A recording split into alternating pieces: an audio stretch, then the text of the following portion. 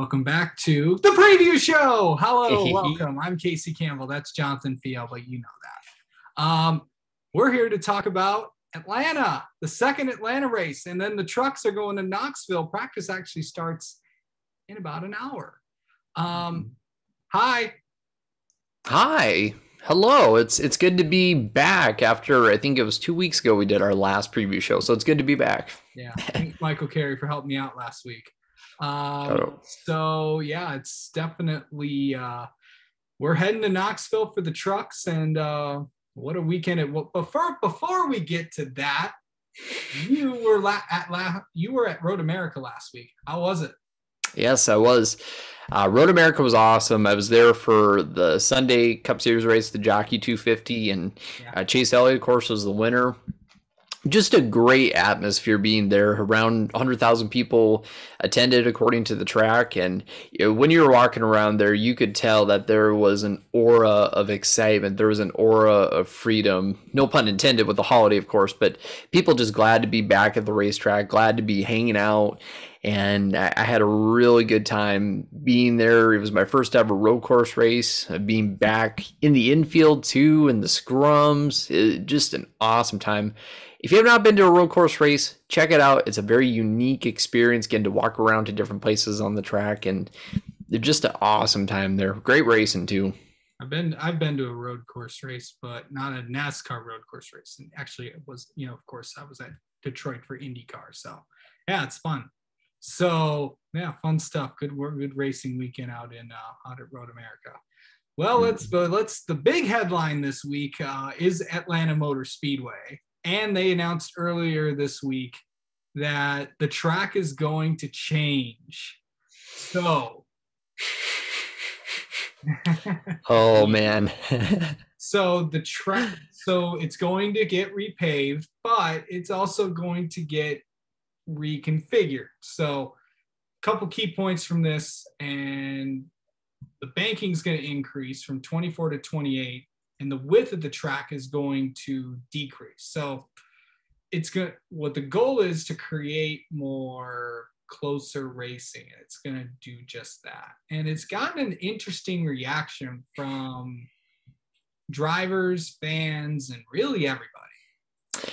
Yes, it has. That's a very fair way of saying it. Denny Hamlin has had some very strong comments about the repay, well, not necessarily the repay, but the reprofiling of the track, and talking just not even about the nature of the reprofiling of the track, just talking about the nature of tracks choosing to reconfigure, more specifically SMI. Denny Hamlin was very hard on SMI. Some of the comments I heard was that half of their projects over the last 15, 20 years have not worked out to fruition. And that might even be a nice way of paraphrasing what Denny said. And other things such as track promoters shouldn't be in the track designing business. And a lot of, I guess the big thing too is also the drivers informing what was going to happen with the reprofiling of the track. Because that was another point that Denny brought up, that they weren't consulted. Of course, there were some other things too that Marcus Smith had said. I think Joey Logano had also said that drivers had been consulted, so some conflicting views. I know Kyle Larson also had some comments on the Atlanta Motor Speedway repave and reconfiguration. And of course, with Kyle Larson, I don't think he would have a positive comment about seeing the track repave, considering it's a fast and slick racetrack, but yeah, made some comments similar to Denny's, not necessarily calling out SMI, but more along the lines of the nature of the racing and what they're trying to aim to do with bringing more pack racing. So it's going to be an interesting project and see how this all unfolds. Sounds interesting. We'll have to wait until 2022 to figure that out. Yeah. So really anything besides that, we got to talk about the truck series, because I just realized this. They're going to go to Knoxville this weekend.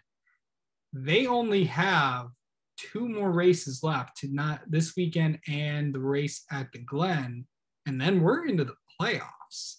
Yeah. So A lot of drivers are trying to make sure they get in into the playoffs. I haven't taken a look at the grid. I probably should have, but what do you think about that heading in there? Who do you think has to, really solidify themselves to get in this truck playoffs? There's only 10 drivers. Mm-hmm. Yeah, I think of someone like Johnny Sauter, who for the second season in a row is 12th in points, outside of a playoff spot, needing to get into the playoffs, needing something to happen. It's crazy to see him in this position.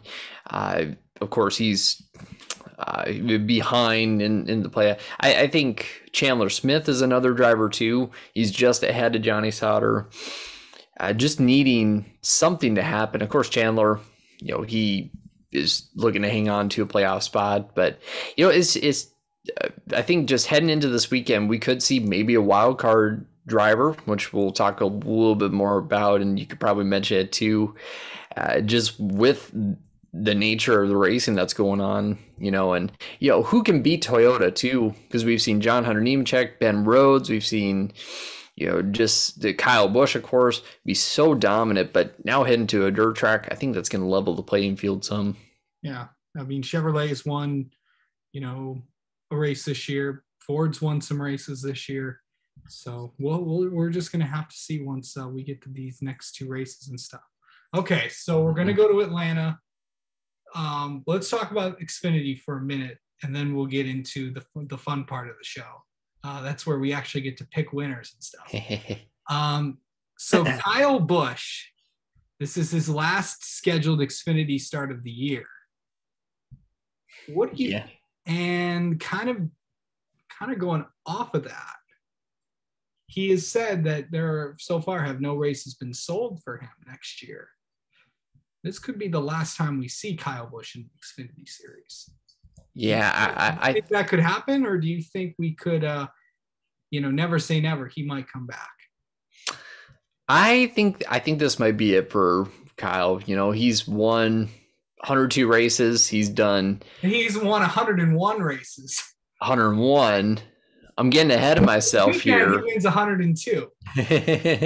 I'm getting ahead of myself here for what we'll be doing a little bit later. But yeah, he's won 101 races. He's done everything he possibly could do in the series. I think that this is the time. I think he is aware of just what fans are thinking, just of the mark he's made on the series. And I don't think we'll see Kyle Busch in a car next year. Now, beyond that point, of course, we heard Kevin Harvick say, okay, I'm retiring. I'm not going to race Xfinity anymore. And then comes back and runs some races. So maybe we could see Kyle Busch in an Xfinity car in the future. But I think after this season, I think Kyle Busch will be done with Xfinity. Of course, he'll still be in the Truck Series competing for his own team. But and of course, he'll be in the Cup Series as well. But it'll be interesting to see how the Xfinity Series does.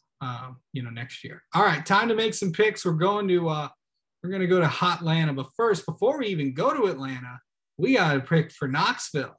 Who you got? Ooh, all right. So, it's the first ever race at Knoxville for the NASCAR Camping World Truck Series. I think I'm very excited for it because this is my home track, home game here. I'm going to pick a home guy, and he's got a good ride for this weekend. I'm going to pick Donnie Schatz. I think Donnie Schatz will get the win. We'll go Donnie Schatz.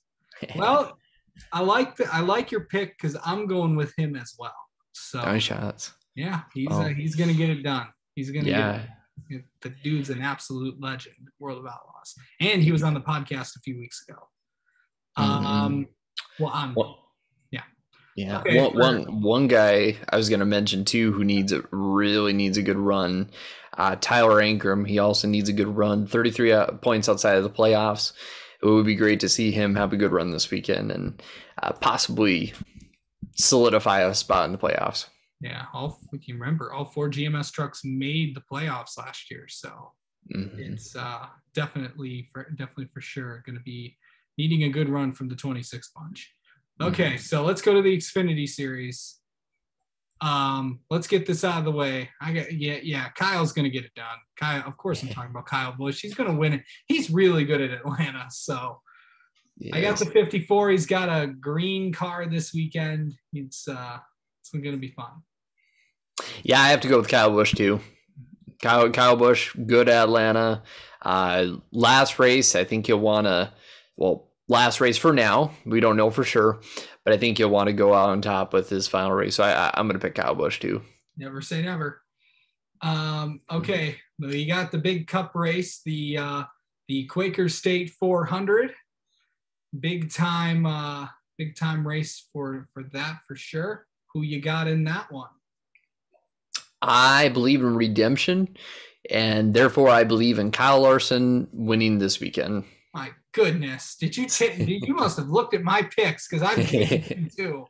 Goodness gracious. Wow. This is the first time ever in the history of this show. And that Tiff and I picked probably about the same thing, but this is the first time that we've picked every single pick. The same. You know, sometimes I like to mix it up a little bit, but this time around we got to go. Yeah, you got to go. Practical. Yeah, this has been pretty good because we're entering we got 2 more races. We got Atlanta, we got New Hampshire, then we're off for the Olympics, and then for the NASCAR Cup Series and Xfinity Series.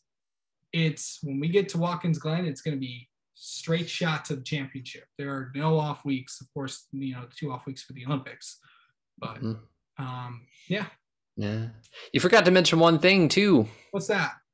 Congratulations on going full time with the Great Lakes Post. Oh, thank. Yeah. Yeah, no problem. It's there is a lot that I'm excited. There's a lot more to come though. I can't say it publicly yet. So yeah, definitely for sure. Keep your eye out for that. And speaking of that, do you want to? Not yet. You want to not say? You don't want to say it? Not quite yet. Okay. All right. We'll wait. He has an announcement too, and he'll be announcing that in a few weeks. But I need the pen emoji. You know. The pen emoji. Okay. I didn't. Yeah. So, but yeah, I can talk about some of it, but I can't talk about all of it just yet. So, yeah. All right. Fun races this weekend. We'll catch. That's the preview show for this week. You know who that is, and you know who I am. We will catch you next week when we talk about New Hampshire.